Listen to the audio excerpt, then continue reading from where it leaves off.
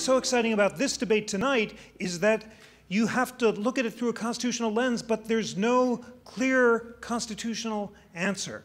So the question here is essentially, should the Constitution, in particular the First Amendment, bind Facebook and Google and Amazon?